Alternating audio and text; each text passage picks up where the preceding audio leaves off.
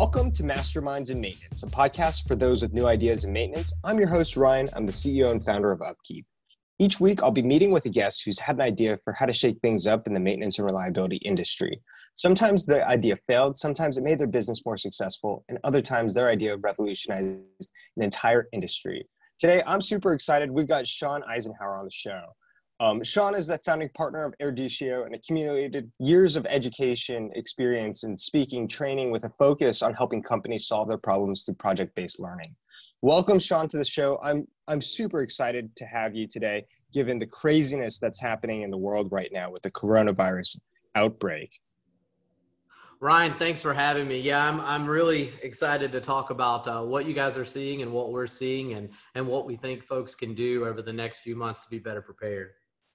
Absolutely. Well, given what's going on in the world right now, even though, we've got craziness happening in the world, I would love to start with your journey into maintenance and reliability, how you got into this small little niche and your background, Shon. Absolutely. Well, so from my perspective, I started out very early on. When I was old enough to hold a wrench, I was old enough to be a part of my father's business. He worked in maintenance. So that was my early exposure. From there, though, I went off to North Carolina State University to engineering school and then went out into industry as an engineer for quite a few years. And then somewhere along the way, I was pulled into the consulting side of maintenance and reliability. So I started out like a lot of engineers, more specific to engineering, but it seemed like every little fork in the road drove me closer and closer back to that maintenance side.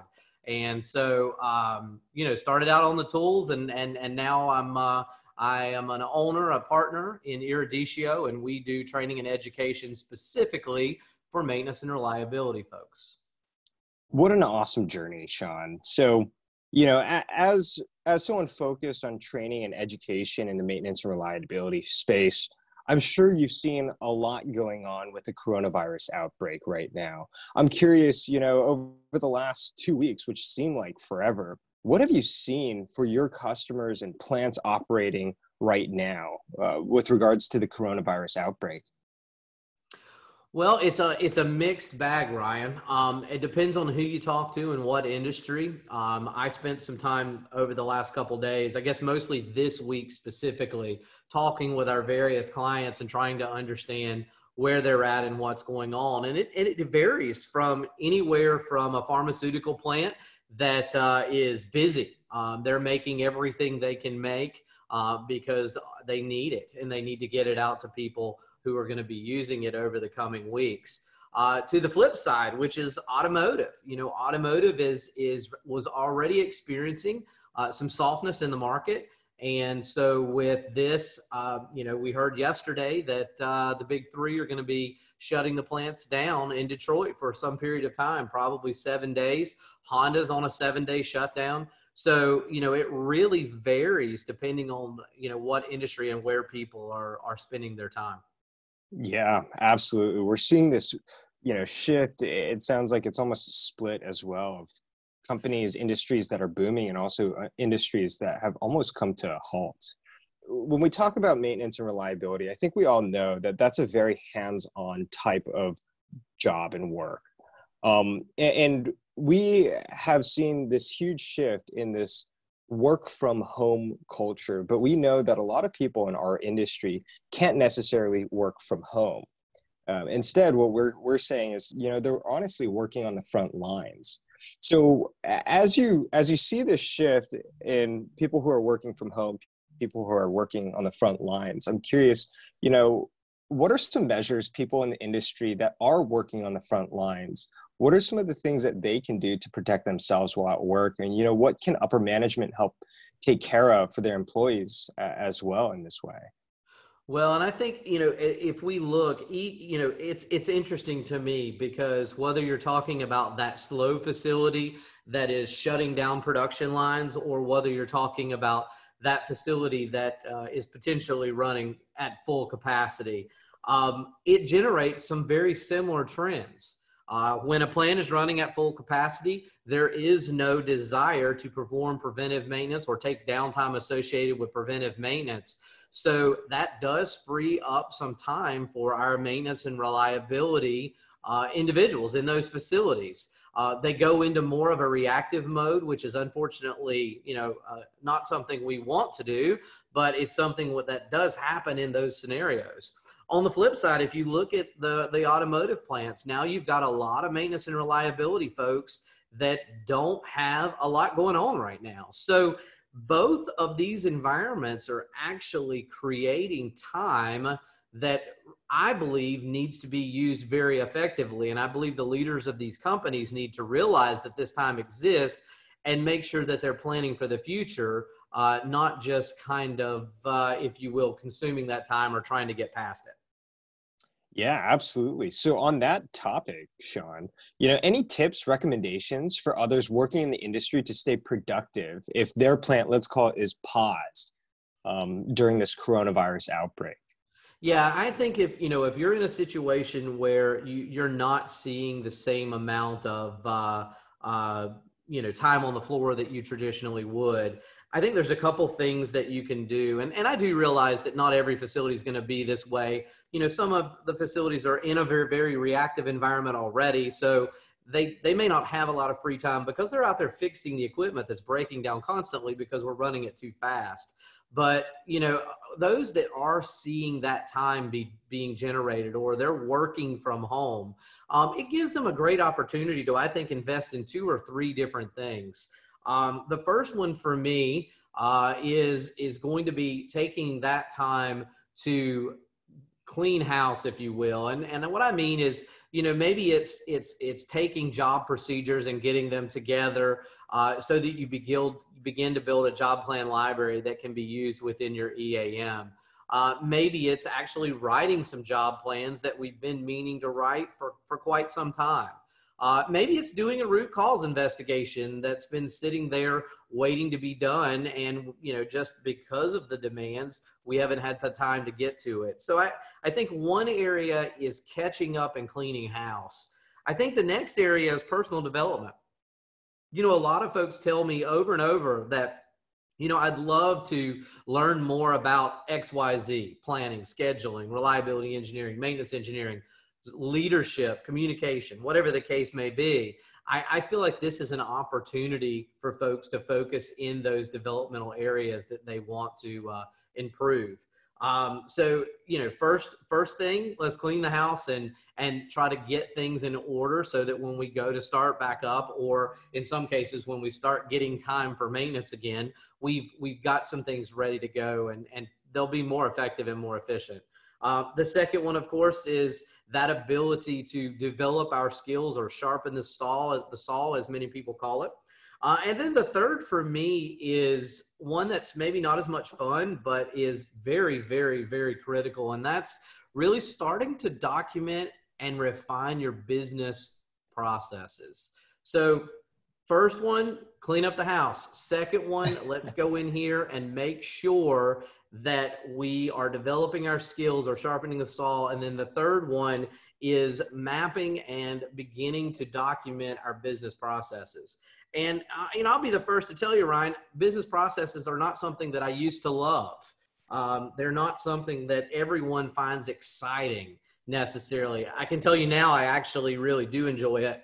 And I'll tell you why in a minute. But I think if we can begin to look at our current state processes and look for inefficiencies or broken links where feedback is not getting back to the originators, or if, we've got ways of bypassing critical steps, if we can start to figure those things out and then begin to fix that during this unfortunate period of time we've got here, then we can put those in play and start using them as we come out of this on the other side. Absolutely. So, what I heard you say, Shon, is it's time to bring out that backlog. It's time, for folks in the industry, this is finally the time that we don't have to fight with production and operations to take some time of the machines and equipment to do our backlog. this is the perfect time. I'm also curious, Shon, any resources for all of our listeners that you would recommend to them to read during this time? Books to read, articles, resources for them? Yeah, it's been an interesting change for us as a company. We're a company that does a lot of very hands-on, very interactive training with our students. But the other thing that we've always done is we've spent a lot of time developing good blended learning, good e-learning, good video, good augmented reality, those tools that we use. And I think that's one of the areas folks can tap into. Maybe they haven't spent a lot of time in that realm in the last few years. This could be an opportunity to jump in and try that out. I have noticed a few companies are offering some of that material for free to give back to the industry, if you will, here during this time.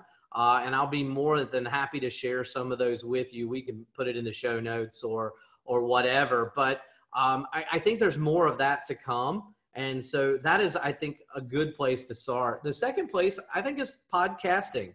There are so many great podcasts out there, yours, and another one that I know, that's really near and dear to us is Rooted in Reliability. Those podcasts, going back through those and kind of hearing what these maintenance experts have talked about and where they're focusing, I think could be a really great way to develop at very low cost. Then the third thing, just getting over into the book section, man, there's a lot of great books out there. I'm always a big fan of Ron Moore's book, Making Common Sense, Common Practice. I think that is a great way to begin to understand how maintenance and reliability fits into the bigger picture of manufacturing. I think another area, I got two areas really that I think a lot of organizations could spend more time on, and that's, the leadership side. So things like Leading Change by John Cotter, or, even I think more than anything, and this is a personal thing for me right now, Ryan, is that I don't believe that most organizations are truly planning and scheduling. So picking up Doc Palmer's planning book or Don Nyman's planning book, any of those, and spending some time understanding what good planning and scheduling looks like. At the end of the day, it's good planning and scheduling that makes your software, your tools work. Good planning and scheduling makes people safer when they work, and good planning and scheduling is much more economical than the traditional manners. And so when I think about the fact that we are going to be in a bit of a bear market here for a while and see this downturn, I think folks coming out the other side are going to need to make product cheaper. I think they're going to need to make it faster. And I think planning and scheduling gives you the tools to do that, especially when you build it into the processes, the business processes that I talked about a few minutes ago. All right. Well, there are some great resources for all of us to pick up and, obviously continue honing our skills during this very strange time in our world right now. Shon, I'm curious, how do you think companies, like Upkeep, like Eruditio, can continue helping our customers and people in the industry who are working on the front lines right now in those, busy manufacturing facilities? How can we support them? I think it's twofold. I think we need to listen to them and see what their pains are and, what's keeping them up at night, because for many of them, that may have changed from just 2 weeks ago. So understanding, where they are and where they need to go. I know at Eruditio, we are currently working on putting together some free resources that folks can go through our website and spend time with to help from that perspective. And the idea is, we just want to support the community as they are going through this. And we realize that, a lot of them can't necessarily go out and spend a lot of money right now. They need to simply use the resources they have in the time that is now available. So we're going to be doing some things from that perspective. I think, the things you're doing with your podcast and a lot of the things that are give backs, if you will, to the industry, of course, I think those will be very well received during this time. So for me, listen and try to understand where people are going and what their new reality is in this new situation. Bring them, best advice you can. I say be a trusted advisor for them. And then, if we can make resources available that address those concerns, I think, now's a time for folks to really get better and get prepared for coming out of this thing here in a couple of months. Yeah, it's obviously very, very strange times right now. But what I've noticed from our industry is that people are coming together. And I just see this overwhelming support from everyone in the industry. It doesn't matter if you are, the biggest competitors in the world. I'm just seeing a lot of support for everyone in the industry. And I think that's a beautiful, beautiful thing. From everything that's going on right now, what are some lessons that you think the industry can learn in terms of preparation, prevention, training from what's going on today in the world? Well, I want to be a little careful here because it's real easy for me to sit back and armchair quarterback. And I know, a lot of folks are out there in the trenches. They're sitting here, thinking, I don't have time to do this. I don't have time to do that. I'm just trying to keep the plant running. So, I get that and I definitely see it. But, the lessons that I think I'm taking away, again, with that caveat in the front, is that planning is absolutely critical. And that starts with risk management at the very top of the organization, understanding the contingency plans, having communication strategies to get information out to the organization. We've seen a lot of miscommunication over the last 2 weeks, a lot of rumors, quite frankly. And, one of the things I say about rumors is nobody ever makes a positive one.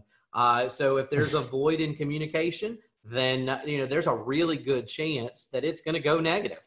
And so, I think proactively preparing, and I don't mean just preparing for a virus, I mean proactively preparing for an outage, proactively preparing for new equipment that's coming into the organization.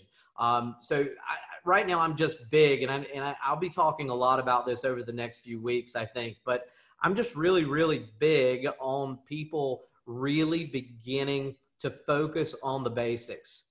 I mean, Yeah. I get that there's a lot of other new technology. There's a lot of new shiny stuff out there. But if you don't have good business processes, if you're not planning and then scheduling your work, if you're not using your predictive maintenance tools to provide time that you then plan and schedule, if you're not using your CMMS to make that process as efficient as possible and make that data as relevant and usable as it can be, I think those are big areas. And I really do feel like, if nothing else, this unfortunateness is going to give us some time that we can use to address some of those. But let me say this, and I spoke at the University of Tennessee's Reliability and Maintainability Conference last week.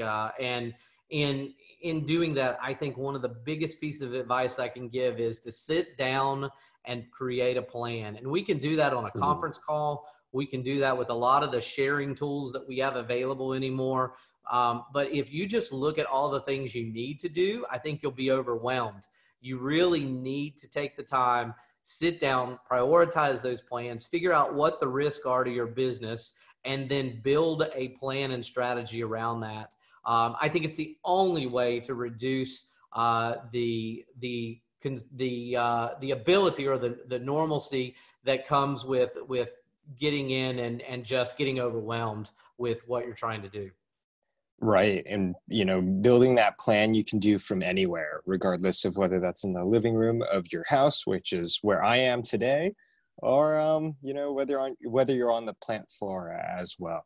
Absolutely, Ryan. Absolutely. I feel like, if I could lay a plan out there for organizations right now, I would suggest that the next week to 2 weeks are a planning phase. During that planning phase, we're looking at risk.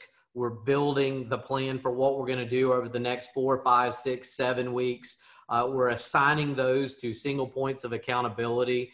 We're setting that cadence and that schedule. I really do think there's a lot of positives that can come out of a really unfortunate and very negative situation.